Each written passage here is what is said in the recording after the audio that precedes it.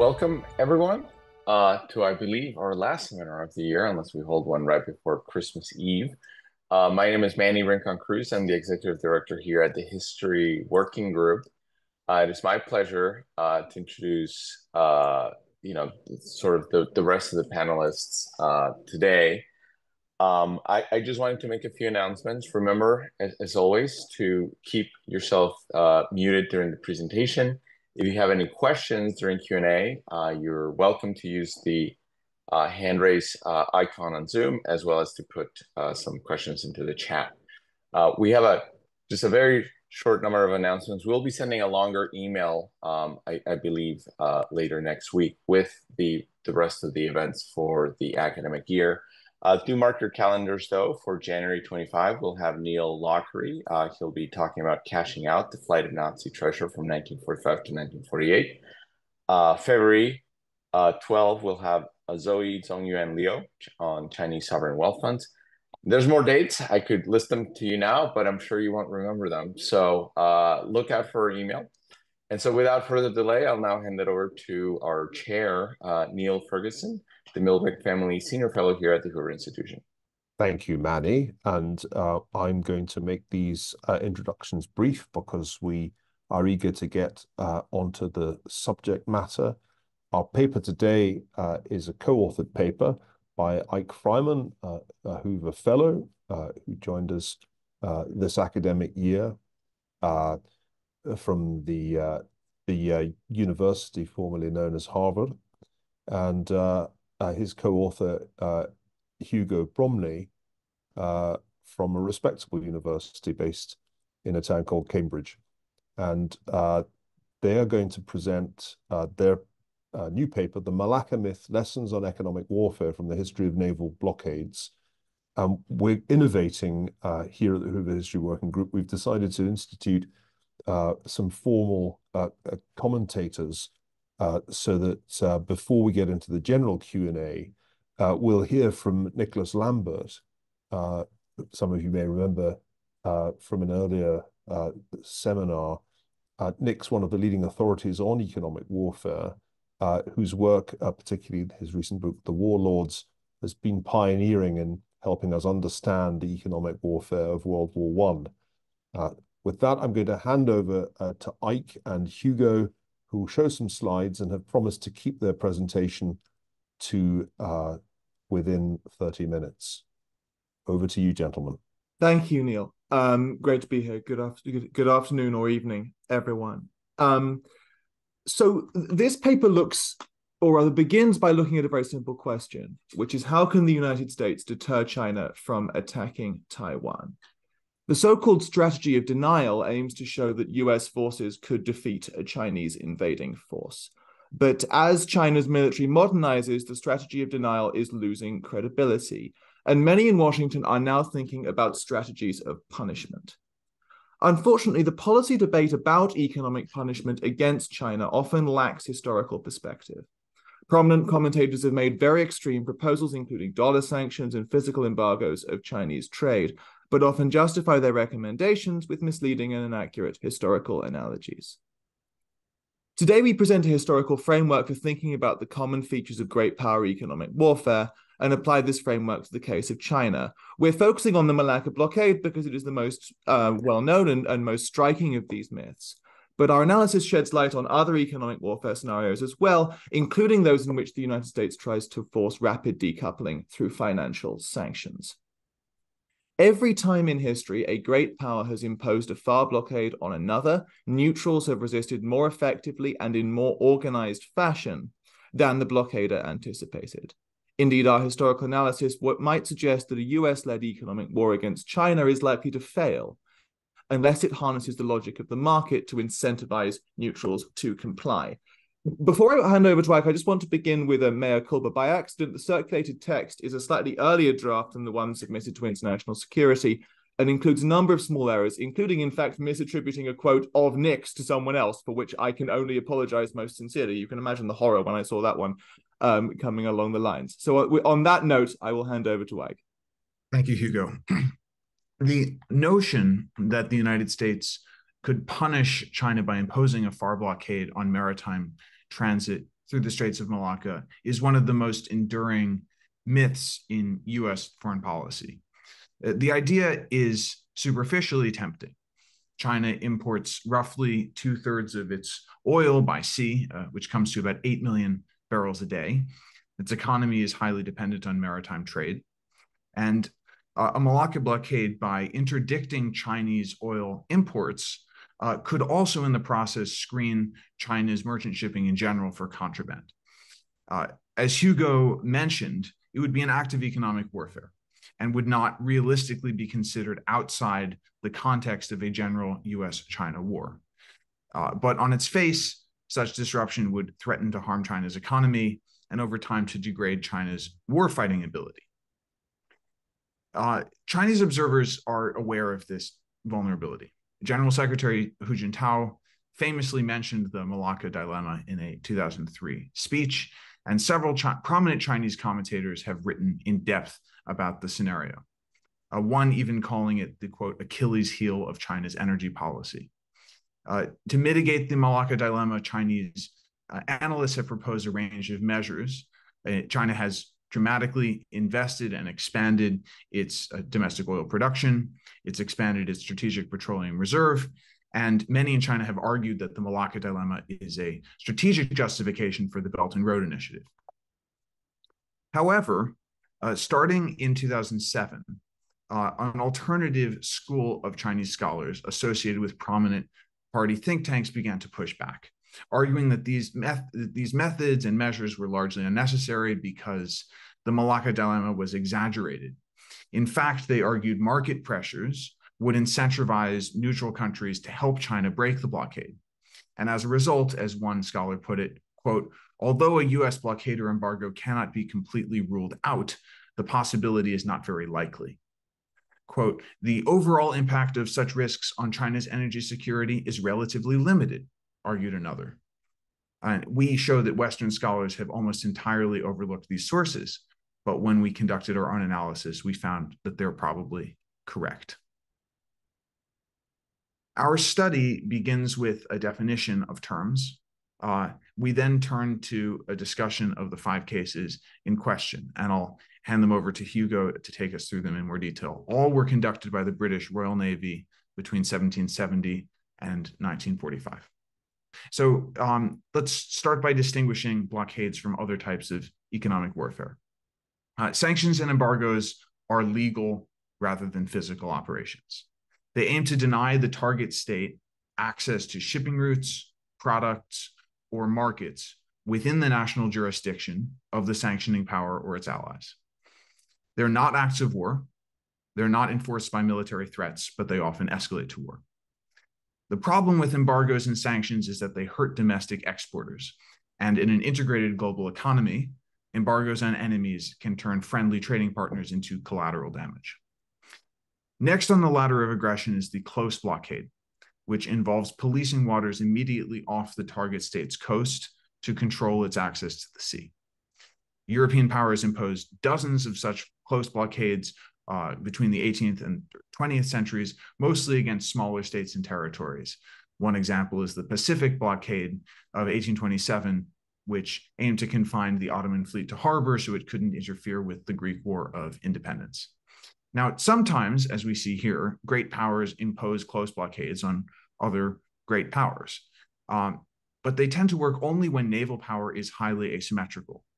The Union blockade of the Confederacy or the Japanese blockade of China in World War II illustrate, as we will see shortly, that such close blockades have more in common with far blockades against great powers than they do with close blockades against small states. Yeah, in the Tianjin incident of 1939, for example, Japan imposed a close blockade on British treaty ports in China, almost precipitating a war with Britain. And though it was difficult, the British and Americans found a way to resupply nationalist China with airlifts through the Himalayas and eventually with the Burma Road as well. Next on the ladder of aggression, at least in terms of the impact on neutrals, is the far blockade, which is an administrative operation to screen maritime trade. The problem with FAR blockades is that they are acts of war under international law, and they are costlier to enforce, both because of the naval resources involved in the operation and the difficulty of smoothing out diplomatic ructions with neutrals. Finally, the most extreme form of economic warfare with respect to impact on neutrals would be sea denial, which aims to stop all shipping through the exclusion zone, regardless of the flag of the ship and its cargo and destination. And sea denial is obviously backed with the threat of indiscriminate violence, the canonical example being Germany's unrestricted U-boat warfare during the World Wars. Now, some have suggested that the US may use sea denial in a Taiwan contingency, but that is not our focus here. Finally, one recent case falls between these definitions and requires a brief word. Between 1990 and 2003, the UN Security Council authorized the Maritime Interception Operation, or MIO, on Iraq's exports through the Strait of Hormuz. And the MIO is the best blockade analogy in the post-war era, some scholars using it as a benchmark to estimate what a potential operation in Malacca would require. But the MIO strategically is a bad analogy for Malacca. Saddam's Iraq was neither a military nor an economic great power, and the MIO was authorized by international law and enforced by a broad international coalition. It also targeted Iraq's oil exports, not its imports.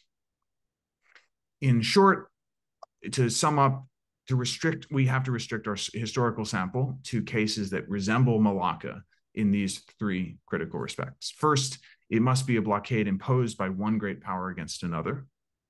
Second, it must seek to interdict shipping that goes through specific waterways, but not all the maritime transit entering and leaving the target state's ports. And finally, it must deploy naval forces to block the transit of merchant ships from the target state and inspect all vessels suspected of carrying contraband with a threat to sink or impound non-compliant vessels.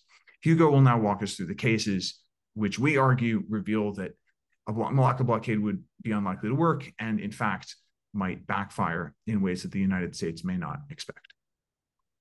Thanks, Eyck. So the cases as we present them in the paper are reduced from vast literatures and supplemented with archival research. We're keen to make the cases as accurate as possible as part of a work of real applied history.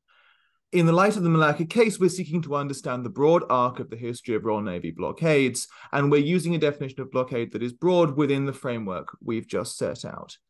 And when we're looking at this, superficially, the two world wars are the logical place to start. And let's begin with World War I. Before World War I, the Admiralty had planned to leverage Britain's advantages and the globalization of trade to wage a, quote, economic war on Germany. However, in the event, as Nicholas Lambert has outlined, British business interests refused to accept the damage caused by locking Germany out of global financial markets. Because other economic warfare methods were too painful, Britain fell back on the most politically expedient option, a FAR blockade, initially targeting both German and neutral ports in Europe and impounding German merchant ships. The United States was strongly opposed and ultimately was able to successfully undermine Britain's policy working with domestic interests. The reason was not so much because it was politically sympathetic to Germany, but because in the context of a global economic crisis, it could not afford to lose access to some of its most important overseas markets. In October 1914, under US pressure, Britain agreed to lift many aspects of the blockade as they worked on neutral European ports. As soon as they could, the Netherlands, the Scandinavian countries, and initially Italy began to re-export to Germany in large quantities. I'll give an example of this. In January and February 1914, just before the war, the US exported $2 million in goods to Sweden. In the same period the following year, it exported $24 million. By 1916, 5 million gold marks of food were entering Germany from the Netherlands every day. Imports of food, feed, metals, cotton, and similar commodities into Scandinavian countries jumped 5 times above pre-war averages. To crack down on re-exporting, Britain introduced the Naval system, which set quotas on how much neutrals could import based on estimates of their domestic consumption. And Naval did have some impact on the German economy, but not Germany's war-making potential. Food deprivation resulting from the blockade did not force Germany to armistice, and may in some cases, in fact, have strengthened German resolve. One expert on the German economy told the British cabinet in 1916, and I quote, "Even those in Germany who a year ago condemned the sinking of the Lusitania and similar horrors now feel that all was fair since the Allies were ready to starve Germany." German morale did not collapse until American troops were on their way to their doorstep and the Allies had so many more men in the field. The consensus view of German military governors was that, quote, "although the public were willing to endure great hardships while they saw chance of victory, once that was lost, rapid demoralization would set in." The important point, though, is that the Allies found much more success when they combined aspects of the FAR blockade with embargoes based on their vast American, African, and Asian empires. These measures did contribute to Germany's eventual defeat, and the confusion we have is the difficulty of disentangling that from the impact of FAR blockade. On the eve of war, British India was Germany's largest source of rapeseed and natural rubber, and Russia was Germany's largest source of grain. Before the war, Germany's main oil suppliers were neutral Romania and the United States, but by 1917, Germany was at war with both. The global economy was also small enough that imperial embargoes could be supplemented by purchase agreements with neutral states. In March 1915, Washington agreed to limit manufactured rubber exports in return for commitments by France, Britain, and Russia to absorb excess US production. In short, if the German military by 1918 did face shortages of key commodities, and we know it did, the reason was not only Britain's FAR blockade, but the fact that Berlin had foolishly declared war on all its suppliers within an imperial system. So let's move forward to World War II, and when Germany invaded Poland on September 1st, 1939, Britain reimposed the blockade, and the two main neutrals were the United States and USSR, and the story was initially much the same. European neutrals, the United States and the Soviet Union, worked together to help Germany skirt blockade. This is a reflection from Adolf Berle, the US Assistant Secretary of State, which captures some of the reaction, I think. The US exported cotton, wheat, and oil to the Soviet Union, allowing the Soviets to resell the same commodities to Germany. This included shipping products directly from the US to Germany via the Trans-Siberian Railway. And here we go on British estimates, which aren't perfect, but do capture a sense of the incentives that existed, I think. Between January and May 1941, before Hitler invaded Russia, the British estimated that 109,000 tons of soybeans, 12,800 tons of raw rubber, 2,800 tons of copper, and 200 tons of tungsten ore, as well as nickel, woolen goods, a bunch of other commodities, were transshipped across Russia to Germany via the Trans-Siberian Railway. And these figures were in addition to Britain's own raw material exports to Germany. Throughout the war, neutrals such as Sweden were prepared to resell to the Reich at marked up prices. And Germany's mistake, once again, was to declare war on the handful of imperial economies that controlled the bulk of the global supply of key commodities. These empires would have been happy to keep exporting to Germany had they remained neutral, if they could have done, but when Germany attacked them, they imposed embargoes. When Germany attacked the Soviet Union, it lost a key supplier of grain, oil, and many industrial metals. It now had to rely on the small number of European and South American neutrals for essential resources such as iron ore, which it acquired from Swedish Lapland via Norway, and on Romania for oil. With so many of the world's resources under the control of a handful of states and empires, embargoes could be extraordinarily effective in the first half of the 20th century, as in fact they had been in the interwar period, when, as Nicholas Mulder has argued, League of Nations sanctions drove authoritarian states towards military expansionism aimed at gaining self-sufficiency. As Brendan Sims has shown, the need to control resources comparable to the great European and American empires was central to Hitler's plans for global conflict and his decisions to declare war on both the USSR and the United States. Even under embargo, the German war machine adapted. Germany fought on for 4 more years using new chemical processes to turn raw coal into fuel oil and synthesize artificial rubber. Again, the emphasis in Germany's defeat must be placed not primarily on the blockade, in our view, but on a combination of imperial power and German strategists who had declared war on key allies and pushed neutrals into the arms of their enemies. In short, the early 20th century was a uniquely supportive environment for great power economic warfare in one sense. There were relatively few neutrals, and they were relatively weak. In this sense, there's a benefit in going back to the earlier periods of the 18th and early 19th centuries before the era of widespread imperial resource control to understand our current moment. And the cases from this period are even less encouraging, I should say, for a potential Malacca operation.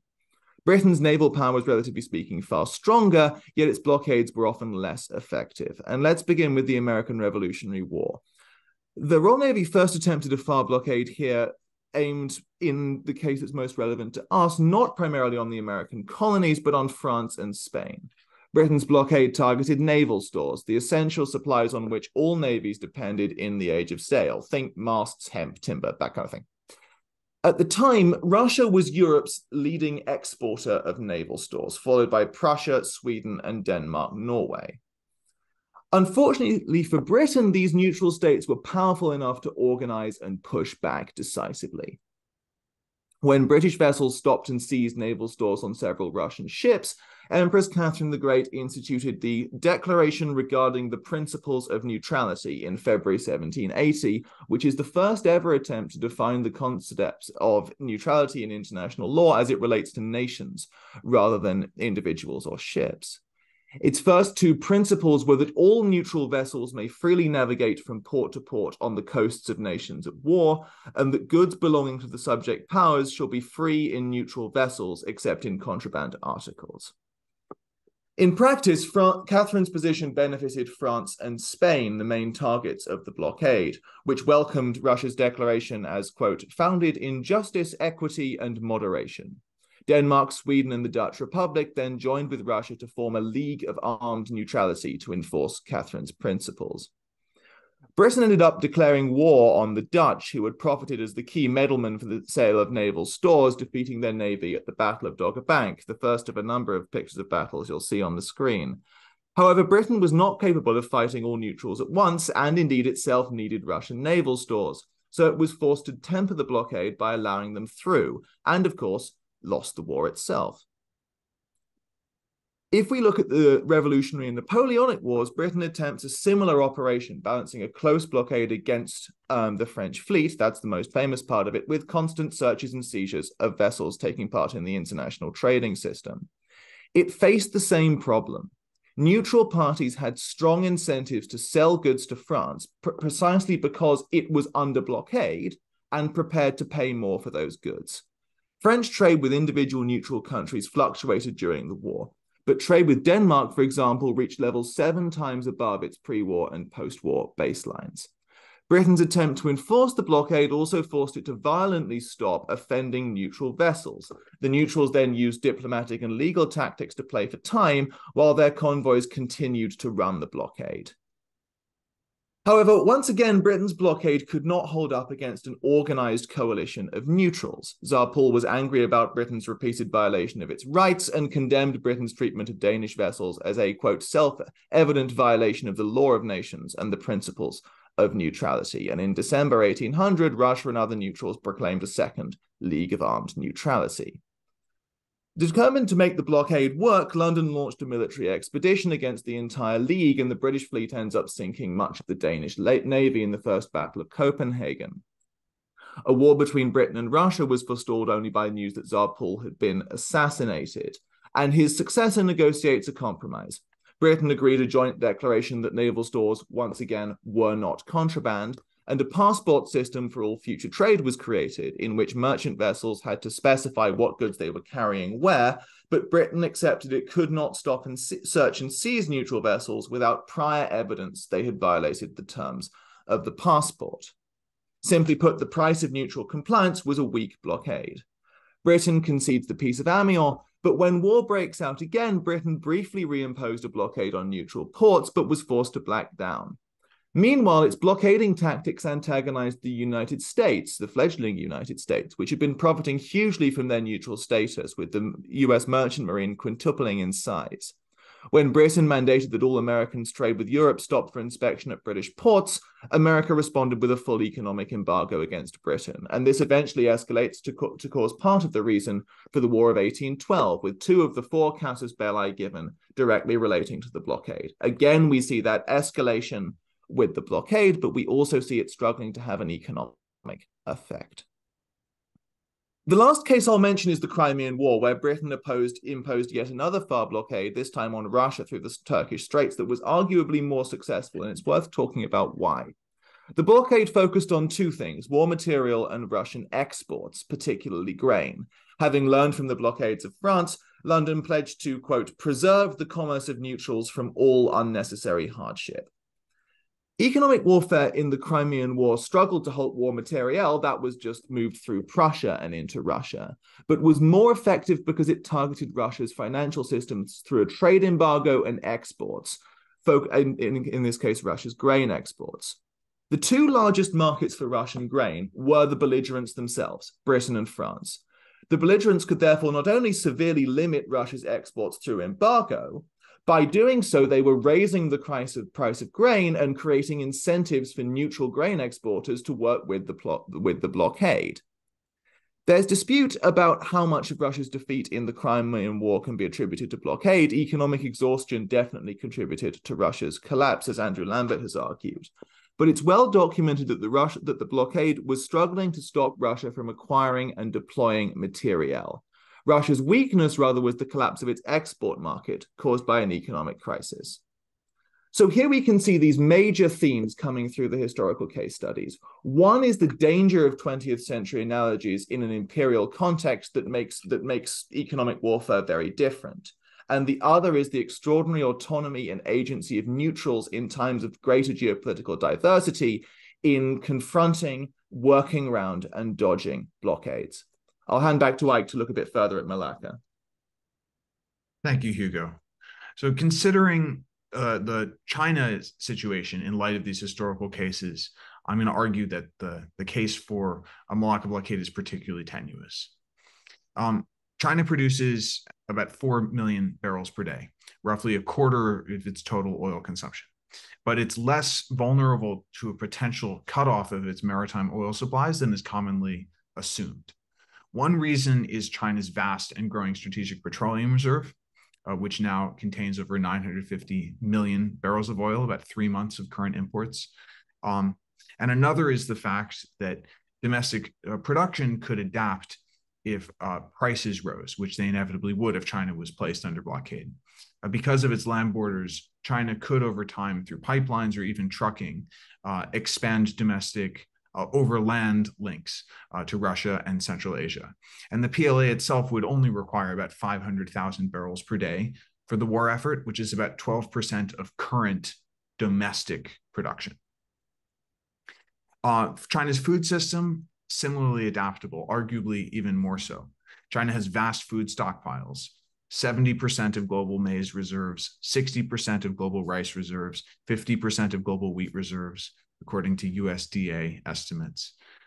Today, China derives most of its protein from imported soybeans and meat, which gives the impression superficially of food dependency on the United States and Brazil. But that doesn't mean China would starve if trade were shut off. As this chart shows, China was almost entirely self-sufficient in protein until the early 2000s. China just imports protein today because the population is rich enough to afford more protein and higher quality protein than it strictly needs to survive. And the Chinese government has signaled that it's prepared to respond decisively if protein supplies are cut off. In a 2021 speech, Xi Jinping made an interesting comment. He said that China's food security is a top priority national security issue. And furthermore, he called for research into alternative proteins that come from microorganisms, as well as from plants and animals. Meanwhile, as we have seen, the question of whether the US Navy has enough ships to screen maritime transit through Malacca is perhaps the wrong question. A better question is what new techniques the neutrals may devise as they seek to cheat and over time erode the modern-day Navisert system. As we have seen, the price pressures to cheat would be massive. Producers could arbitrage price differentials created by blockade by finding alternative routes. But it wouldn't necessarily be needed to redirect shipments across China's numerous land borders, because ships can just go through the blockade and hack whatever electronic navigator system exists. We've seen how quickly such a system can fail this year with the failure of the Russian oil price cap.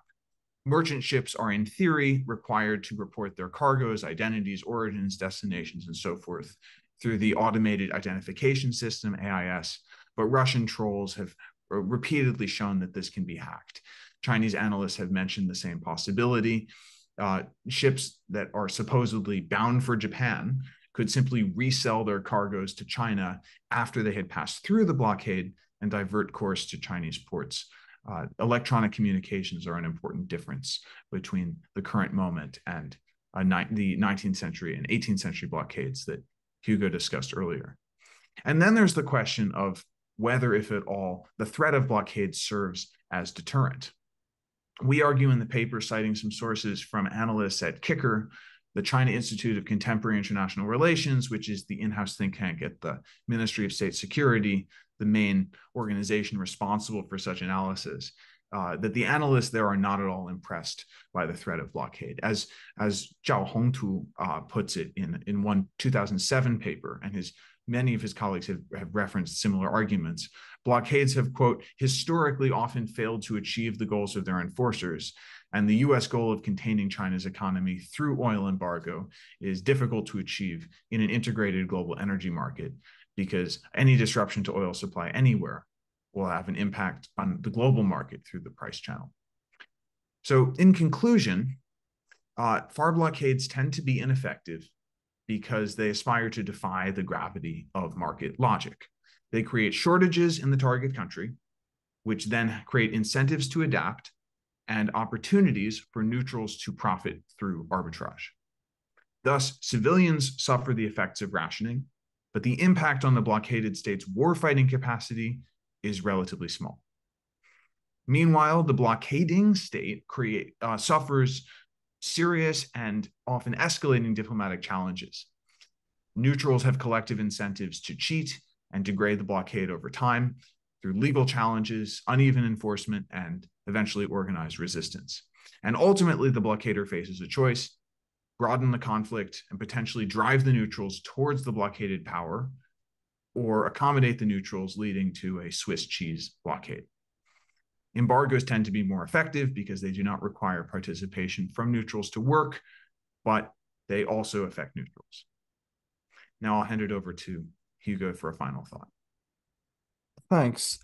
To deter an adversary with a threat of punishment, one needs to be able to show that the pain imposed by the punishment would be maintained and ideally increased over time, and would not inevitably diminish. Because it's nearly impossible to show that a FAR blockade would strengthen rather than deteriorate over time, the threat of a blockade is a bad deterrent.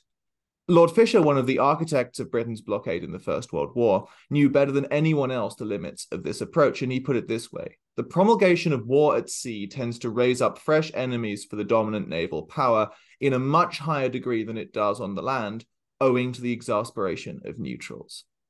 The lesson for Washington is that economic war against China, as traditionally understood, is a struggle. It's helpful to flip the question around. In a conflict scenario, people should be thinking not how can the United States punish China, but how can the United States incentivize neutrals and work with market forces to curtail engagement? How could it create the necessary momentum for such a system so that it could strengthen over time, resulting in a staged decoupling? These are the kind of conversations that might lead to a more effective economic deterrent, and we're going to talk about some of that elsewhere in future work. But we do suggest that a Malacca blockade is not the way forward. Thank you. Thank you very much, Hugo, and thank you, Eyck. I am going to waste no time and hand straight over to Nick Lambert for his comments. And Nick assures me that he will be able to dispatch these in 10 to 12 minutes. Nick, over to you. Thank you, Neil. Right. Economic warfare is a very complicated and poorly understood and surprisingly understudied subject. To keep my remarks to around about 10 minutes will be a challenge, not only because I have much to say on the subject, but more especially because I suffer from what my wife diagnoses as chronic Zoom Asperger's, and I'm afraid it's incurable, but I will do my best. So, I take the thrust of your argument as saying that 250 years of British investment in sea power was largely a waste of time, mainly because of what might be termed the neutral problem. I have to say that as a card-carrying navalist, that I am somewhat disturbed by your lack of faith in the power of the force. I will allow that the neutral problem is a very real one, and I can see what you're driving at. And substantially, I mean, there are portions of your argument I agree with. But I think you exaggerate the scale of the neutral problem and perhaps misjudge its nature. I would like to point out that although Britain was sometimes induced to make some adjustments to accommodate the interests of neutrals, nevertheless, in all instances, the campaigns of economic coercion did continue, and ultimately they won. And indeed, it is very difficult to explain this pattern of consistent British victories in any other way other than the successful application of sea power. But going further down this path is, I think, impractical because of the time it would take, and anyway is unlikely to prove much use for your contemporary purpose to query the Malacca operation, as I think you called it. And by the way, I substantially agree with what you're saying there, although perhaps for different reasons. So instead, I'm going to limit myself to going over what I see as the three overarching problems with the historical side of your paper. And these will fall under the category of definitions and terminology, conceptualization, and sources. Right, first, definitions. I'm afraid I found many of you, the terms you employ, imprecise and confusing. You use non-standard terms without clearly defining them, and you use standard terms in perhaps non-standard ways. I especially dislike your phrase far blockade. The conventional term is distant blockade, although frankly, neither of them are really ideal. Without taking a deep dive into the thicket that is international maritime law, I would put the question in this way. What does the blockade actually mean? And this isn't semantics. Well, historically speaking, until the beginning of the 20th century, it has meant deploying warships off an enemy port to physically bar entrance and egress. But like many writers, you employ the word in your paper generically as a catch-all for economic attack. And this is a bad habit. This bad habit began round about the time of the second 1907 Hague Peace Conference. But if you look at the primary sources, you will find that those who did so usually inserted some sort of qualifier to the effect that, well, yes, I know this is the wrong word for what I am describing, but really I can't think of a better one. Over time, this qualifier or these qualifiers have become seen as redundant and dropped. The problem is, as more time has passed, the qualifier has been forgotten. So basically, what I'm saying here is the meaning of blockade has varied in time and space, and it is highly context specific, thus making it really quite problematic to employ across time and space, as you've done in this paper. Now, I'm accepting that in employing such imprecise technology, you are following countless previous writers, and therefore, in a sense, you are accurately reproducing the state of the literature. The problem is that the secondary literature is a gigantic hot mess. Many who have written on this subject have come to it indirectly, and the real focus of their work being elsewhere, and this has encouraged the tendency to skate over an awful lot of complexities. Others have come with a particular agenda, meaning that their work is highly politicized and thus really can't be taken at face value. And I'll return to this point later. My second point concerns your conceptualization of your paper. Forgive my bluntness, but I think far too much has been smushed together in this, 44 pages. You discuss measures of economic coercion that presume a state of war. And in the same breath, you discuss measures that presume peace. War and peace are very different. And in your analysis, I think it's important you keep them separate. And I just hasten to add, again, I acknowledge you're not the first to do this. It's problematic when you do. In making your case, you also don't take adequate account of the changes in the international economic landscape. In your analysis, you have the pre-globalized economic era mixed in with the pre-First War globalization 1, the semi-autarkic trading blocs of the 30s, and the post-1980 globalization 2. Similarly, you sometimes presume a highly optimized market system and sometimes essentially planned economy. And these sorts of differences just can't be elided. Great precision is required. All this is to say that, to my mind, you can't credibly mix and match the economic coercion campaigns from different eras in the way you've done it. The concept and practice of true naval blockade originated and acquired legal status during the early modern era, between, say, 1648 and, should we say, 1898. The object of attack was the enemy state. The aim was, quite literally, to bankrupt the enemy state. The mechanism of coercion they employed, the mechanism of coercion, so to speak, aimed at depriving the enemy state of excise revenues. It really wasn't to interdict enemy trade per se. Indeed, to a considerable degree, the British welcomed trade with the French, as long as it was via neutrals, and so long as it was British merchants taking the lion's share of the profits and the British exchequer collecting the taxes. Now, at the end of the 19th century marked the beginning of a new era. This was the time of the first globalization and the second industrial revolution. The economic landscape changed fundamentally, and so did the strategic environment in which navies operated. From the late 1890s or so, you see a transition from simple blockade to sophisticated economic warfare, as I term it.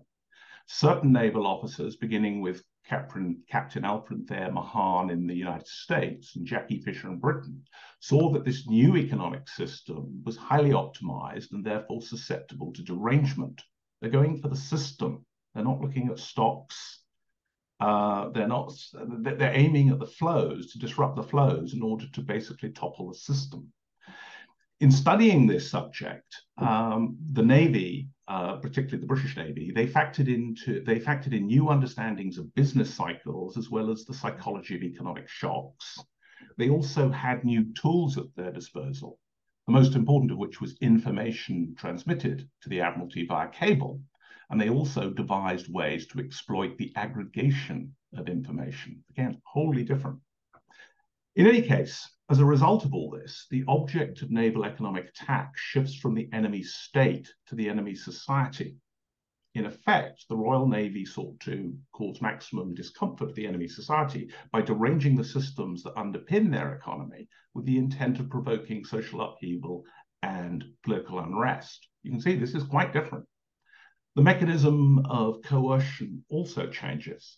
In 1914, Britain plans to isolate Germany from the outside economic world by denying access to the mainly British-owned and controlled infrastructure of the global trading system, which is the communications grid, oceanic merchant shipping, and global financial services. Think of this as a sort of giant denial of service attack. Most importantly, this new economic warfare strategy relied not upon the physical interdiction of ships and cargoes as previously, but rather upon the control and manipulation of data. It is almost a virtual attack. Real ships, physical ships, are almost ancillary to the whole process. And that's going to be very much much closer to that today than any other of the examples. I think I should also clarify that in 1914, this strategy is central to British naval strategy and to the government's plan for winning the war. It was not, as you say on the top of page 24, an auxiliary or fallback measure. Consider this: when the war began in August 1914, the expectation was that it would all be over by Christmas, right? What lay behind this conviction? It was not that the machine guns would kill all the soldiers in a couple of half an hour or more. It was the widespread fear that the global economic system would collapse, thus raising the specter of 1848. Now, in choosing economic warfare, the British leadership understood that they were playing with very powerful forces, and in many ways their strategy was a weapon of mass destruction, and that this would produce significant collateral damage, both to neutrals and to themselves. By the way, they were quite right. The problem was that they underestimated the magnitude of this collateral damage, which was the main reason why, after a couple of weeks, they called it all off and improvised a much watered down form of economic coercion against Germany, which really didn't begin to work until maybe late 1916 or early 1917. In effect, they glimpsed the abyss and shrank back. The pity was that they then plunged into an even deeper abyss, 4 grinding years of attritional warfare that destroyed British society and irredeemably mortgaged British power. And I'm nearly done. My third and last point concerns your use of sources. Basically, in producing this paper, you have engaged in what I call averaging, especially in your World War I section. In effect, you have averaged the interpretations of different scholars without paying sufficient attention to the quality of the scholarship underpinning their interpretations. You have taken everything at face value without sufficient grasp is a strong word, but grasp of the, or appreciation of the archival and conceptual rigor of the underlying research. So, First World War section. Besides Archibald Ball's so-called official history, which, by the way, was nothing of the sort, in your footnotes, you cite Alan Kramer, John Mauer, Morgan Owen, Nicholas Mulger, and Abner Offer. Here's the problem. Except for Bell, who I've said is deeply problematic, none of these people have done any research in the key archives in economic warfare. And I mean none. And if you doubt me on this, go and look at their footnotes in all their various publications, and you'll see it's quite true. In tackling this subject, the point of departure must be the records of what was called or became known as the Ministry of Blockade. This was the body that actually implemented policy. It coordinated all departmental action and ran the entire administrative apparatus. To develop a sense of this subject and to understand how the blockade functioned on a day-to-day level, how it really functioned, you must plow through at least several hundred feet of files, which, by the way, are uncatalogued. And this is just a necessary first step. Now, since these Ministry of Blockade files were released in 1968, just 4 historians have done serious research in them. The other people you ought to be reading, therefore, are Keith Nielsen, Greg Kennedy, and Alan Marsden. 2 others have done enough to be regarded as having informed opinions, and they are Bruce Kent and George Peden. All the others have basically dipped their toes into these murky waters and promptly run away shrieking, which is probably what I should have done, but I didn't. You may be surprised by my including Abner Offer in this list. Certainly he has done considerable research on economics of the First World War, but his work was driven by a very different set of questions. And anyway, he was much more interested in the German side. In his treatment of British blockade policy, he skimmed the British archives and therefore offers, at best, a 30,000-foot view. His understandings of British aims and intent, which are all important, was based upon Bell. You should also be aware that when Offer's book came out, a number of historians felt he had overdetermined his evidence. When he spoke at Oxford, at All Souls, I was there and saw the pushback he encountered, which is sadly not recorded. But may I suggest you look at the carefully constructed and rather guarded review essay on Offer's book that appeared in 20th century British history, written by some chap called Neil Ferguson of Cambridge. Very guarded, very good. Last point, the reason I dwell on this point about sources is that the outputs of applied history are only as good as the inputs. Unless there's quality control on the inputs, there's going to be a problem with the output. Now, of course, you aren't to blame for the superficial quality of so much previous writing on this subject, but you do need to be aware of it and take steps to control for it. You need to know the history of the history. And if I may say, you need to employ the methods used to write this book. You may recognize it. The methodology described in chapter 1, the delightfully cynical skepticism displayed in chapter 3. You basically, I'm saying, is double check that the emperor really is wearing new clothes. I like that line. Sometimes historians can be as artful as politicians. I'll stop. Thank you very much indeed, Nick, for a very Oxonian critique. That's perhaps the best way of putting it. And it brought back happy memories of reading Avner and thinking, something about this doesn't quite add up. I wonder if the best way to proceed is, rather than saying to Eyck and Hugo, respond, rather than doing that, let's maybe take some questions from the audience and come back to Eyck and Hugo at the end. I think that might make more sense. I want to ask a question that really follows on from what Nick just said, and it's really a question about the Malacca case. I mean, the objects of applied history is obviously, to use somewhat coarse-grained analogies, just to think about a contemporary problem, and by the very nature of the lives we lead, it's impossible to do as much research on every single case as one ideally would like to. So if one thinks about the Jackie Fisher point with which Hugo ended, that you're going to have trouble with the neutrals, and that'll be the hard part. Can we just think about what that implies for the Malacca scenario? I don't know which of you would like to take that, but I'm guessing Eyck will have a go. If we just think about the case, I'm reminded here of Edward Luttwak telling me with absolute confidence that China would be very quickly defeated by the Malacca blockade.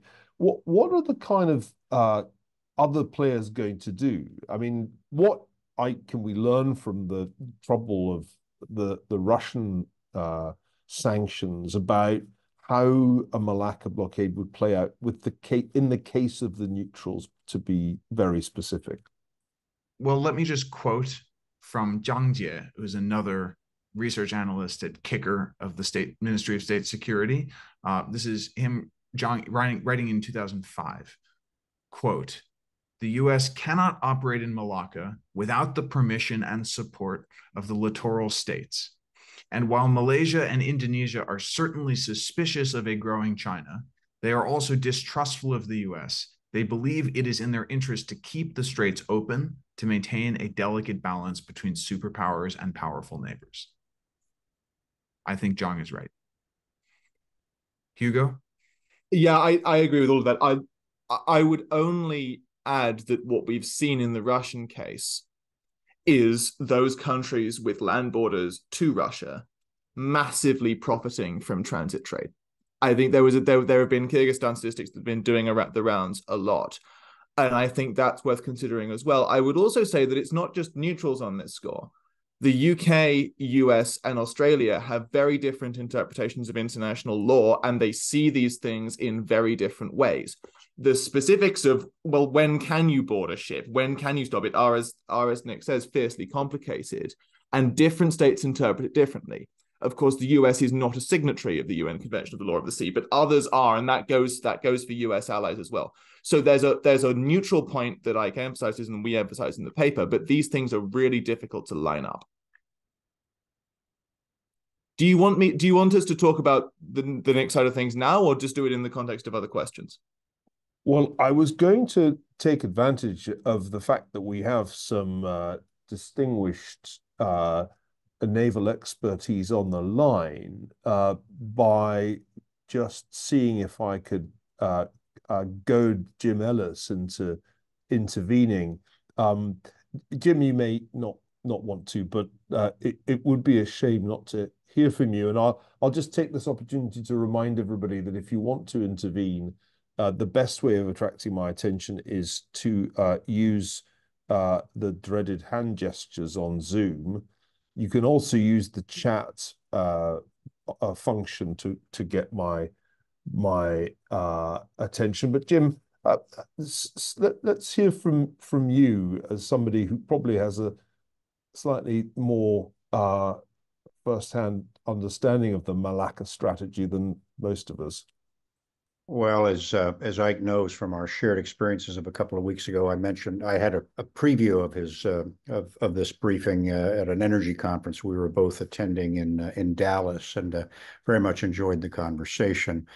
And so, again, I think there's a great deal to think about here. But Nick has pointed out some of the significant elements that need to be considered. But I'm also mindful of the practicalities and realities of naval blockades and quarantines or cordon sanitaire, or as we run through the litany of real options in this. But we tend to do a correlation of forces and a correlation of capabilities. We tend to view as Hugo mentioned earlier, the role of, or maybe it was Eyck in his quote, the role of the littoral countries and the like. But in practicality, a lot of these things are driven by perceptions and not by necessarily reality. There doesn't have to be a one-on-one. I mean, Eyck will remember that I somewhat humorously said that in terms of the quarantine or blockade scenario, that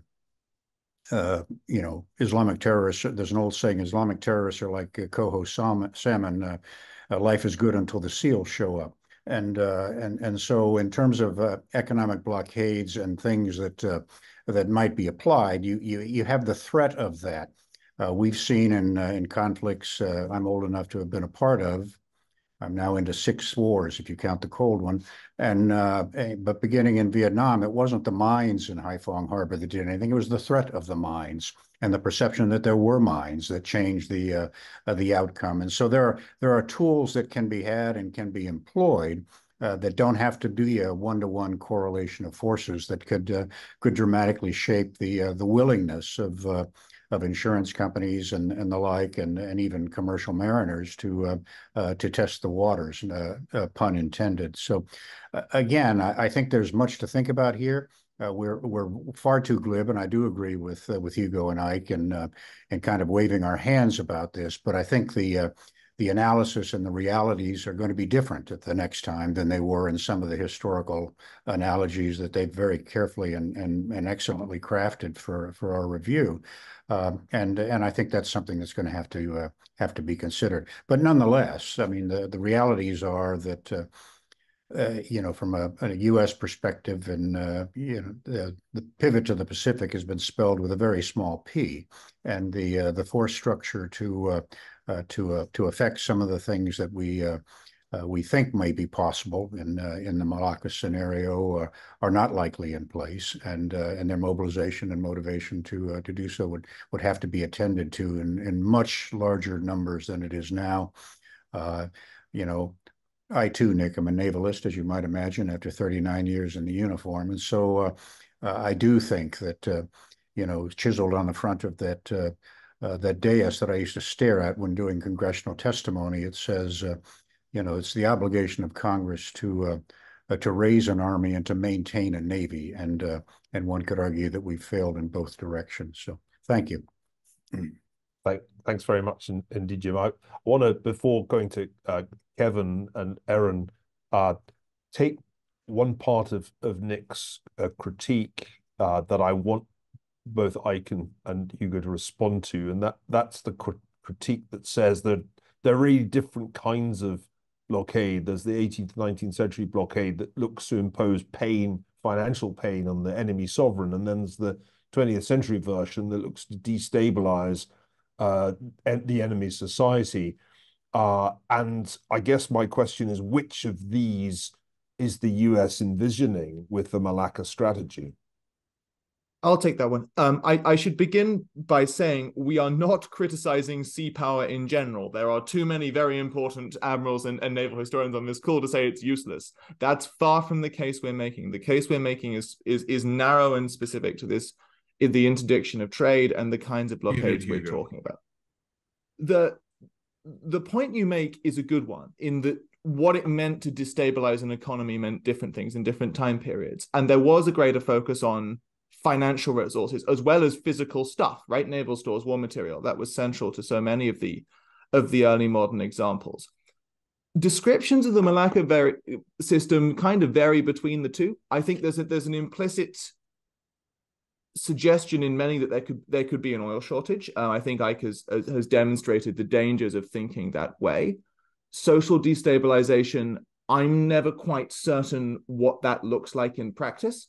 I think the capacity to endure hardships is much greater. I'm going to defer that conversation to Eyck to take further. The one thing I'd say as we move forward is that when we think about the neutral case, which is so central to the argument we're making, the reason we look back further in time is to try and account for a world of considerable geopolitical diversity in which there are so many states that will wish to remain either non-aligned or to take advantage of both sides. There's huge problems with looking back further in time towards those 18th and 19th century examples. But the benefit is because the economy was so much smaller for the very reasons you outline, we can get a sense of the scale and significance of neutral action.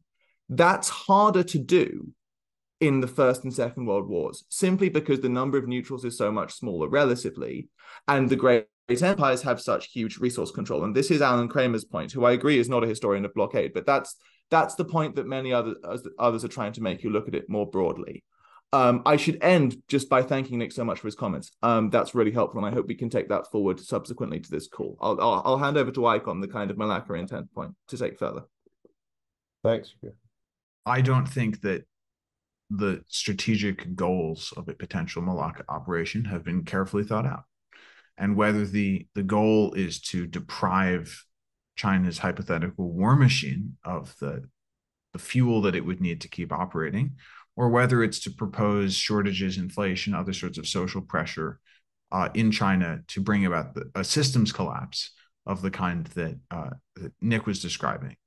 I think it's important to remember this would not be taken in isolation, as we said at the beginning of the talk. This is not an operation you would contemplate outside the context of war, and therefore, if it were to be implemented, it would be part of a much broader suite of economic warfare policies, which would try to destabilize China at home to the point that it was willing to sue for peace. So I think it's worth considering what those policies might be. Will they include financial sanctions? How strict would those financial sanctions be? Would the U.S. Inevitably halt all trading with the enemy, as Philip Zelikow and Bob Blackwell have suggested? What other measures would be taken alongside this? I think there is a set of measures that you can imagine the United States inflicting on China, which would cause so much damage to China that the regime would collapse very quickly. But if what we're trying to imagine is whether this contest to bear pain could be credibly threatened in advance, I think China being able to tell itself a story whereby market forces and all of its trading partners would work together to resupply its key needs is a very important consideration, because it means that China is not deterred by the threat. And I think we should not underestimate the Chinese system's ability to ration supplies and adapt. So I don't yet see a way around the problem of stockpiles plus cooperation with neutral states. And this is just a feature of blockaded continental powers in general. It's a feature of how China survived blockade of Japan in World War II. When a military needs to be resupplied, it can be resupplied through pretty outrageous circumstances and tenuous supply lines. And China has a whole continental hinterland, especially a burgeoning partnership with Russia, which would probably be willing to support it. So unless, and this is something that Admiral Ellis and I have discussed briefly in Dallas, unless the United States were actually willing to contemplate targeting China's supply lines on its land borders, something that could potentially expand the war in a very rapid way, I think it's naive to assume that simply cutting off its physical supply routes by sea would have an immediate impact in halting its warfighting ability. Thanks, Ike. What I'm going to do now, given that we don't have limitless time, is take Kevin Harrington, Erin Carter, and Kate Epstein's questions one after the other, and then we'll go back to the presenters, well, maybe to Nick and the presenters for final thoughts. Kevin, you're first. Hi, Neil. So a couple of thoughts here. Have you looked at the differences now in the cases where neutral shipping needs to have insurance pretty much, and that insurance would skyrocket if they have to sail into a war zone, where merely creating a sufficient military friction would deter a lot of neutral shipping, and so China would thus be dependent on its own shipping and in effect have to militarize it, so that even if Chinese ships could run the blockade under some military scenarios where the United States failed to enforce the blockade for some reason, you would shut down most of the neutral shipping just because the insurance costs would be prohibitive. And the second question is, how much does a modern blockade depend on control of space, where if there is a space war accompanying this, where either the United States or China or both loses their ability to surveil the open ocean, or has that severely impaired, that that the blockade fails for that reason, rather than it primarily be focused on what the neutral states sitting on those straits to the South China Sea think about things. And third, is there some usefulness for partial blockades as a form of escalated pressure similar to what the Kennedy administration did in its quarantine of Cuba, which didn't seem to come up in your paper, where it was not a full blockade and they were using a minimum of force, but it was enough to signal to the Soviet Union that there was more to come if they didn't negotiate an end to the situation. Thank you, Kevin. Erin Carter.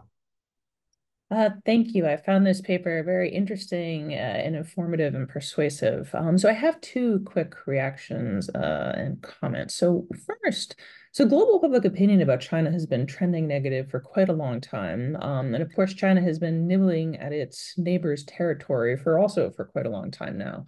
So I can imagine a scenario in which neighboring countries are actually quite eager to be part of a multilateral effort to impose a blockade on China. Those policies, might be appealing for domestic electoral reasons. So I'm curious how you might react to that. So as I find this idea of a neutral problem very interesting and persuasive, but I'm curious how the domestic politics of China's neighbors might influence their willingness to, actually possibly be part of a concerted multilateral effort to counteract China through a blockade. So second.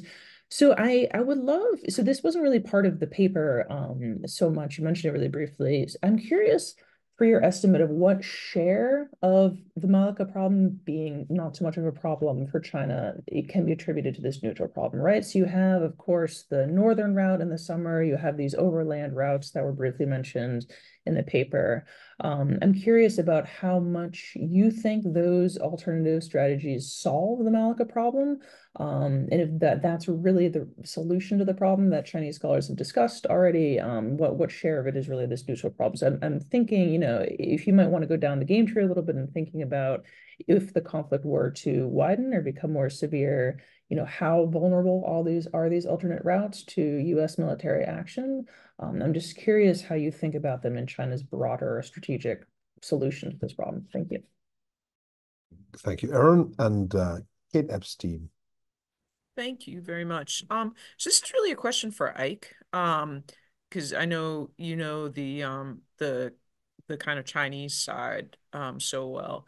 And it's a question about prices. So, you talked about one of the things that I liked in your paper was kind of when you talked about the oil issue, it was you were saying it's really not the physical supplies, it's the way that everything would react on the global price of oil. And so my question is like, how does that apply to other commodities? You've talked about food, you've talked about, all the other things that China would need in a war. And one of the things like that Nick talked about in Warlords was that it's like stocks, for a modern economy don't last for very long. You kind of have to keep the flow going. And then the question becomes, at what price can you do it? And then it helps not to have a massive debt problem, because it helps to be able to borrow on an emergency basis, to basically buy things at higher prices. So I was just curious how you envision, you talk about it in the context of oil, but like, what does that price ricochet effect look like for other commodities? And then like, how does it affect China's ability to kind of sustain a war effort? Thanks, Kate. Well, we have, I think, 6 distinct questions there. We've got only a finite amount of time, 10 minutes technically, to deal with them all. And so it probably will be best if you and Hugo divide them up in some way. Would you like to go first? Because I'm sure you have thoughts to decide which ones to ask. I'm sure you have thoughts on the insurance question. Yeah, the insurance question might be a good place to start, Hugo. Okay, I'll start with insurance and I'll look at one or two others and then I'll move across to so insurance and shipping, yes, you're absolutely right. It would be a massive issue. That happens anyway, regardless of the blockade. Many of these scenarios relate to a physical confrontation over Taiwan. Obviously, that would have an impact on insurance. Things I would say, that impact affects other countries in the region too. So that has its own wider knock-on effect that is very unhelpful to US positioning, because it makes those countries struggle to trade. So the insurance point is true for all states in the region. I really would emphasize, though, the price incentive point. No one's doubting that in many of these scenarios, the Chinese economy and the Chinese people would be suffering hugely. But the difficulty you have is that the Chinese state would have a massive incentive to pay a premium to run goods through. And that includes potentially insuring. There's no reason they couldn't do that. So I'd emphasize the price point. And again, it goes back to Neil's original point, which is, what is the objective of this blockade? If the objective is to really slowly inflict hardship on the civilian population over time, okay. If the objective is to limit or restrict China's actual capacity to fight the conflict, that I don't think is really engaged with in the insurance case. Neighboring countries and domestic politics. I'll largely defer to Eyck. I would only say that the domestic economic pressure would be catastrophic in those very same neighboring countries. I would also say that some of those countries, notably Singapore, have long-standing ideological and very important commitments to free trade and free shipping. So that's also a separate point to consider. Shares of the Malacca problem attributed to new routes relative to the neutral trade. That is a very difficult thing to work out. I would say that quite often the overland routes conversation focuses on oil and potential oil pipelines. I know Gabe Collins has done some work on this and the potential construction of new pipelines to increase supply. What I would mostly say on that is that would very much depend on how the actual conflict was going. Obviously, and that relates back to the insurance question, right? A lot of this is peering into the dark. What I do think is clear is that the Russian case will have reinforced to China the neutral issue and the potential in the massive incentives that exist for neutrals to work around sanctions and blockades. So I think as a deterrent strategy, that's a really important thing to emphasize. The balance between the two would depend on the actual conflict itself. I'll move to Eyck now. Okay, let me hit these quickly. Insurance, well, in addition to China having, by far the world's largest merchant marine, China could just offer its own insurance to neutral shippers. In terms of space combat, I think the difficulty of tracking vessels is less significant than the system AIS that we use, which relies on vessels reporting accurate information. And we showed you that image of Russian ships that made a Z pattern in the Azov Sea. The point being that it's relatively easy for ships to turn their own transponders off if they don't want to participate in this system, and especially if it was a collective interest in the neutrals to erode the efficacy of the AIS system over time. Based on the satellite capabilities we have, we just cannot keep track of every merchant ship that's moving through the East and South China Sea all at the same time. It's too big a task.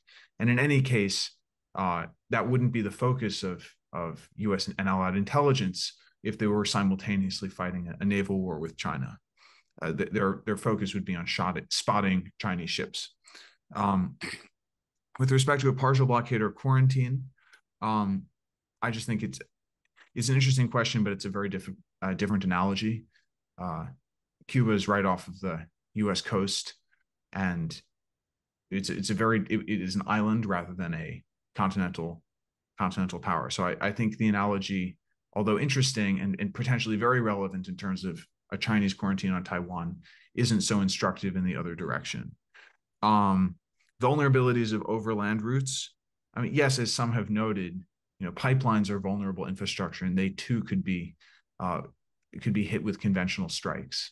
But there's any number of ways that if the price pressures kicked in, China could acquire, for example, the oil it needed. We talked about Fischer-Tropsch, which is the process for chemically converting coal into fuel oil.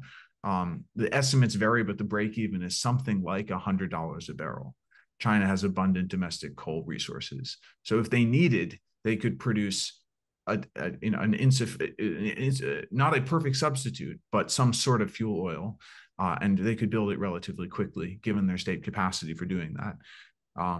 The global public opinion reaction in Central Asia, I mean, I think countries that were willing to transship weapon systems to Russia, or DJI drones to Russia during the war in Ukraine, which include many of the Central Asian republics, would presumably be willing to do the same for the right price in a conflict with China. We can maybe pick off some of them, but that's not the difficulty. The difficulty is picking off all of them, being that the fewer neutrals are actually participating in breaking the blockade, the more the cheaters can profit. So I would suggest the analogy of the war on drugs. One of the papers that we cite is Reuter and Kleiman's famous 1986 piece, Risks and Prices and Economic Analysis of Drug Enforcement, where they make the point that if demand is inelastic and you crack down on supply, you simply make it more profitable, or you increase the compensation for drug trafficking to take on the human risk involved in trafficking. And so there would be some dynamic equilibrium about price pressures incentivizing neutrals, which may be state actors or maybe non-state actors, to participate in China's resupply effort. And then in terms of the impact on global prices of commodities that Kate mentioned, I think it's hard to grasp unless you remember that China has accounted for most or all of the demand for key commodities in basically every year since the Great Recession.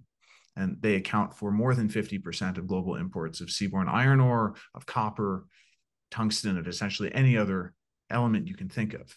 So without the Chinese market, prices of these commodities would plummet, and the finances of many of the producer countries would not work. And so this would give China a lot of leverage. I think I may have missed it, but I don't recall anyone answering Kevin's question about space. Yeah, I said that the difficulty of spotting ships, I think we wouldn't be able to. It's not a question of spotting ships. It's a question of dealing with them one at a time as they come through the strait. So I think that's where it could be relevant is if the communications of the ships, and this is an important point. Maybe this is, Kevin, what you meant. If the communications of the ships are shut down because no one has access to GPS, no one has access to satellite communications, it may be harder for them to resell their cargoes or change their destination while en route. We're really running short of time, but I think it would be wrong not to allow Nick a last word and then Hugo and Eyck a last word. But these will need to be almost Twitter length concluding reflections. Nick, can you go first? Twitter length. That's tough. I know it's tough. I still, in a lot of what I'm hearing, there's a great deal of confusion of whether we're talking about a state of war or a state of peace or aggravated peace, whether we're trying to deter, whether we're trying to punish, coerce, whatever. And it's if we're talking state of war, I mean, you can shut those straits quite easily just by dropping a couple hundred mines in it. Stop traffic dead. If you're talking about a state of war in the space dimension, yes, extremely important. When satellites start falling down from the sky in large numbers, which both sides have incentive to do, you're going to have much bigger economic problems to worry about. And I also think that the question of insurance is terribly important as well. It's if you're going to have a state or anything approaching a state of war, you seriously consider the traffic in the South China Seas or indeed over much of the Western Pacific is going to continue. And if it's not continuing, what's going to be the impact and knock-on effects for the economies, well, pretty much right the way around the world, but particularly Australia. I could go on and on and on. I mean, as I say, my view is the historical analogy doesn't work too well because there are the similarities, yes, they exist, but the differences so dwarf the similarities that I think that makes any form of attempt to analysis or conclusions from it extremely problematic. Now, if we're going to have a discussion on a war strategy against China, well, we would start again.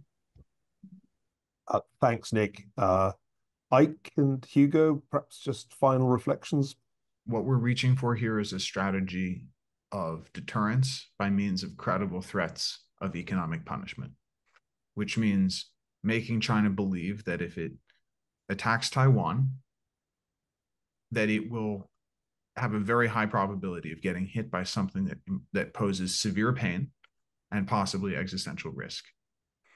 And I think a threatened operation that has such a high propensity to backfire and which operationally would be so difficult to execute, even in the best case scenario, makes for a not compelling threat of punishment. So I think it's a poor deterrent, and we should be reaching for other approaches for thinking about economic deterrence that have to do with building coalitions of neutrals. I'll conclude on that point. First of all, thank you everyone for your feedback and questions, and thank you, Nick. We are in a geopolitical moment that is very unlike the geopolitical moments of the early 20th century because of its diversity and because of the number of states out there that want to have views and opinions. And when we're thinking about economic warfare and we're thinking about economic deterrence, any strategy that you are putting forward needs to recognize the incentives of neutral and third-party states and understand that in these times, they don't face binary choices. And we've laid out our criticisms of the Malacca idea. When we're thinking about strategies of economic denial, of deterrence, that has to be central. How you build those coalitions and incentivize support. And I hope we can play a role in starting that conversation. Thank you again. Well, thanks everybody for what's been a fascinating discussion. It's certainly forced me to think much harder about this question than I had before, and I will have some great comeback lines the next time I run into Edward Luckback. It's been an excellent discussion. I think the innovation of having a designated commentator is a good one, which we should keep. And And so I'm going to wrap it there. We always end with a virtual round of applause, or you can do real applause if you prefer. So let me invite you to join me in thanking the speakers. Here, here. And Manny, have you got any final reminders or announcements before we call it a day? I do not. I'll just point out to Eyck and Hugo, there's some people really had a lot more questions and comments, so you might want to screenshot the chat right now so you don't lose them. Please mark your calendars, as I said, for January 25 and February 12. You'll be receiving an email with the rest of the dates, but mark your calendars for at least those two. Happy holidays. If that is the last History Working Group seminar of 2023, allow me to wish you a happy Christmas, Hanukkah, holiday, or anything else that you feel like having. And we look forward to seeing you in 2024. Thanks, everybody. Thank you all. Thank you. Great work, Nick. Hello, I'm Neil Ferguson. I'm the Milbank Family Senior Fellow at the Hoover Institution, and I chair the Hoover History Working Group. We've just heard a brilliant presentation of a new paper, The Malacca Myth, Lessons on Economic Warfare from the History of Naval Blockades, authored by Eyck Freymann and Hugo Bromley. Eyck is a fellow here at the Hoover Institution, having joined us this academic year. His co-author, Hugo Bromley, is a postdoctoral research associate at Cambridge University. Gentlemen, thank you very much indeed for joining us. Let me begin with a very basic question. What exactly is the Malacca myth? This is the myth, if I understand it correctly, that in the case of a war with China, the United States can shut China's imports down just by closing the Malacca Strait. Have I got that right? Yes, that's right. China is very dependent on imported oil. They import over 8 million barrels of oil a day by sea. And most of that comes through the Straits of Malacca, the narrow passageway that most ships use to transit between the Pacific Ocean and the Indian Ocean. So the idea is that because this waterway is so narrow, it can easily be cut off. U.S. naval forces can conduct an interception operation there, either to prevent Chinese oil shipments from reaching China or to screen various of China's imports and exports for contraband. But the argument of the paper is drawing on lessons of history that would be much harder to do than many strategists assume, and would in fact be likely to backfire because neutrals would not be inclined to participate.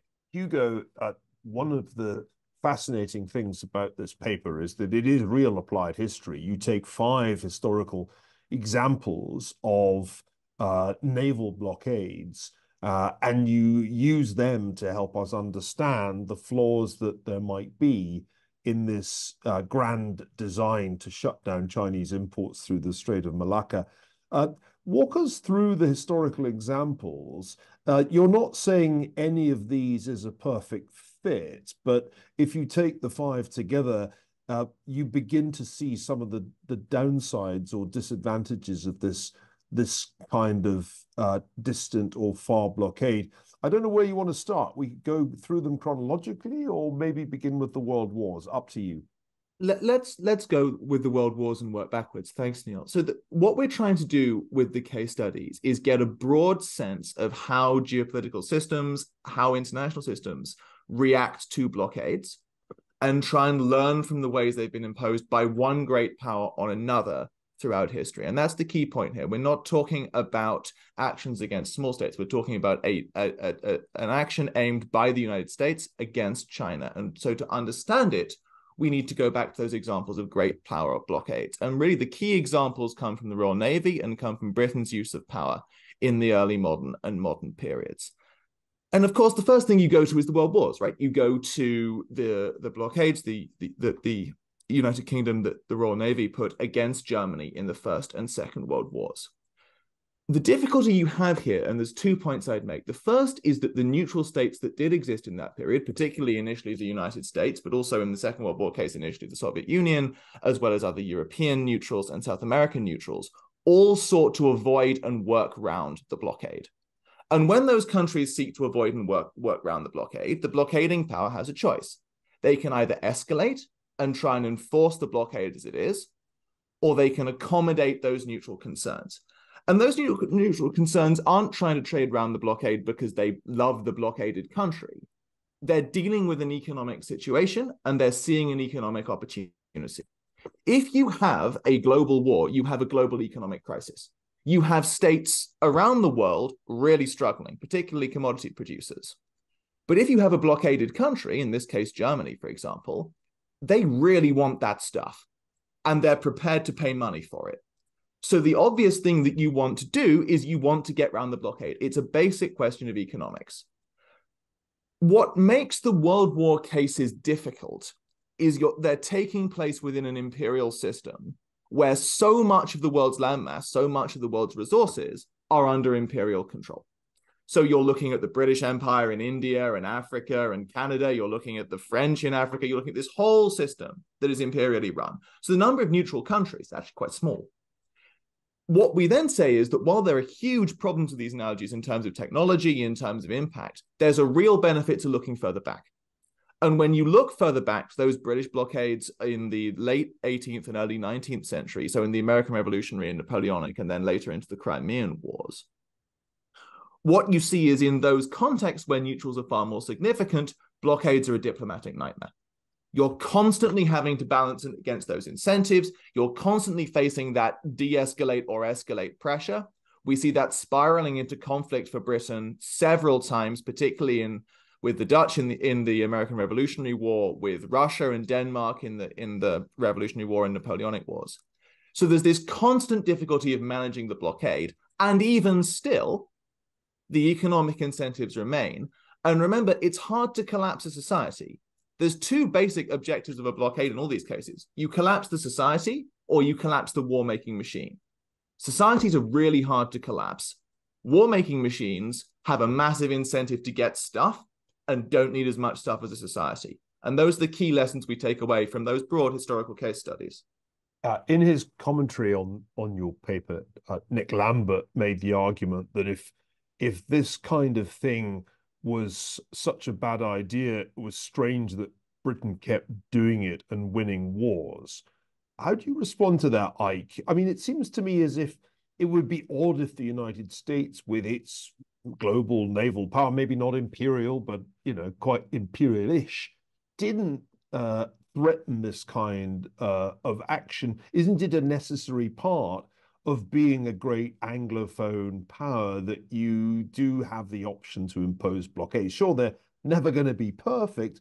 In fact, I think Nick Lambert's point is when it was perfect, it was way too destabilizing. But it's something you've got to have as an option if you want to deter another empire, which, let's face it, China kind of is these days.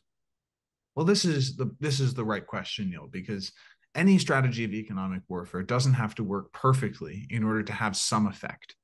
So the question that, or rather the argument that advocates of the blockade would make is, why not? Well, there's two reasons for why not. The first is the opportunity cost of what you would be doing with all the resources that you need to enforce the blockade.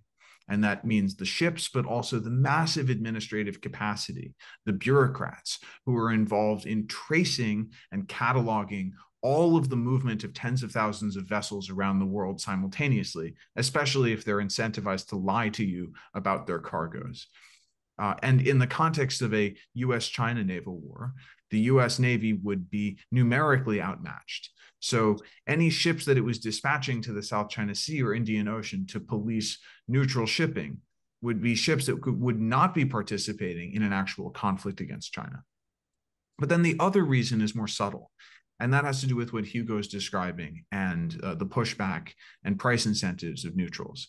I think that the point that Hugo made about the American Revolutionary and Napoleonic Wars is really key. It's not just that neutrals don't like it. It's that they actively resist. And they end up taking steps that tempts the blockading power to expand the war by going to war with the neutrals themselves. That was the lesson of the Napoleonic Wars. And that was one of the key reasons why Britain failed for the better part of a decade, the first decade of the 19th century, to make its blockade on Napoleon work. It by means of its blockade, it disrupted the potential coalitions that would have been so helpful otherwise. So the argument that we're making is you have to reconceptualize the whole idea of economic war. If you make it all about punishing your enemy, you're going to isolate every neutral country that you are making collateral damage. The better way to think about it is building a coalition that can collectively benefit from taking economic action against your target. But a blockade is not the way to do that. You quote Admiral Jackie Fisher, one of the architects of British naval power in the early 20th century, as saying the prolongation of war at sea tends to raise up fresh enemies owing to the exasperation of neutrals. And it seems to me that your paper takes this very much to heart. I guess the question I was left with was, well, how do you go about building that kind of coalition of non-exasperated neutrals if you take the blockade threat off the table? What's the alternative? Which is another one of the brilliant questions we hope to provoke. I mean, it's important to stress as a side note, we're not saying that naval power is useful. There are lots of things that ships do that don't involve blockades that have huge benefits to any power. And in Britain's case, of course, it's essential to domestic security. We're an island. In the case of what might work, well, maybe one place to start is two anecdotes from history. One is Napoleon, who actually actively wanted to export grain to Britain at one point because Britain was suffering from bad harvests and he wanted the profit. The other is the Crimean War, where neutrals had massive incentives to comply with Britain's blockade because Russia was the main grain exporter. Russia couldn't export grain, so the price went up. When we think about what deterrence might look like, it needs to have two key arms. One is it needs to prevent China building a global trading system. It needs to say, if there's a conflict, you're not going to get the chance to remake the international trading system in a way you'd like. But the second is to find some way of incentivizing neutrals to play the role that China plays in the global trading system. And this is something Eyck and I have been thinking about a lot. Hopefully there'll be more stuff coming out actually with Hoover on this point in the coming months. Now that's kind of already happening. We call it decoupling. And the benefit of decoupling is you get to make the stuff and you get to sell the stuff that China is currently making and selling. So there's a whole world of economic leadership ideas that aren't explored enough. And our goal is to start that conversation because the threats of punishment aren't viable in so many ways. They do something, but there are such huge problems. And why not is not the good origin of a strategy. Like, let me end with a question about the lessons of very recent history. Now, obviously, there's not been a blockade imposed on Russia since its invasion of Ukraine, but all kinds of forms of economic warfare have been adopted. I've been very struck by the fact that, for example, attempts to restrict Russia's revenues from oil exports have not been very successful. Partly because one senses that the United States doesn't want to pay the price of successful economic warfare against Russia. And I wonder if that would be even more true in the case of a conflict between the United States and China. I've talked about mutually assured financial destruction. One consequence of a conflict would just be financial chaos. Is that the right conclusion to draw here? That in a sense, economic warfare sounds good, but it's not clear that the United States can afford it domestically, even if it were to work against China? Well, let's compare the Russian and Chinese economies. Russia represents 13% of global oil production and less than 1% of global demand, or about 1% of global demand. China represents over 90% of production for a number of critical minerals, as well as 30 to 50% of production for a whole range of things that we take for granted in our daily lives, including active pharmaceutical ingredients. So if we did not dare cut off Russia's exports of oil for fear of the shortages that would result. How would we think things would play out differently if we cut off China's exports of things like active pharmaceutical ingredients so people around the world couldn't access life-saving medication? But I think the point we're making in this paper is it's not just about the world's reliance on Russia's or China's exports. It's also about the magnetic power of their demand. And the fact that China is such a monumental share of global demand for all these commodities means that the countries that produce these commodities are completely dependent on China's demand keeping the price up. So if you cut China out of the system, their finances don't work. They'll face social collapse. What we have been thinking about, and this will, as Hugo mentioned, be coming out in a separate report, is if you are decoupling from China, realistically, you're going to want to do it over time. You're going to want, as Hugo indicated, to bring back the productive capacity that currently exists in China, that has moved to China in the past 20 years since China joined the WTO, into the United States and Britain, or really any other allied or neutral countries around the world. It's not just friend shoring, it's anybody else shoring. And in the process, you'll be bringing back the demand for all those commodities to the rest of the world. So this is essentially the pitch that the United States and its core allies would make to the neutrals in the event of a war with China. Not, we're going to ban you from trading with China, but China exported $3.7 trillion worth of stuff last year. We're going to take it back. Would you like a cut of making some of it? Well, it sounds to me as if you're whetting our appetites for another paper. And I look forward very much to having you come and present that at the Hoover History Working Group whenever we can schedule it in 2024. This has been the last of our seminar series for 2023, and it's we've ended as a result on a very high note. The paper, once again, is The Malacca Myth, Lessons on Economic Warfare from the History of Naval Blockades. The authors, Eyck, Freymann, and Hugo Bromley. Eyck, Hugo, thanks so much for leading a very stimulating discussion. And we look forward to seeing this in print in due course and shaping debate on US naval strategy in the years to come. Thank you both. Thank you, Neil.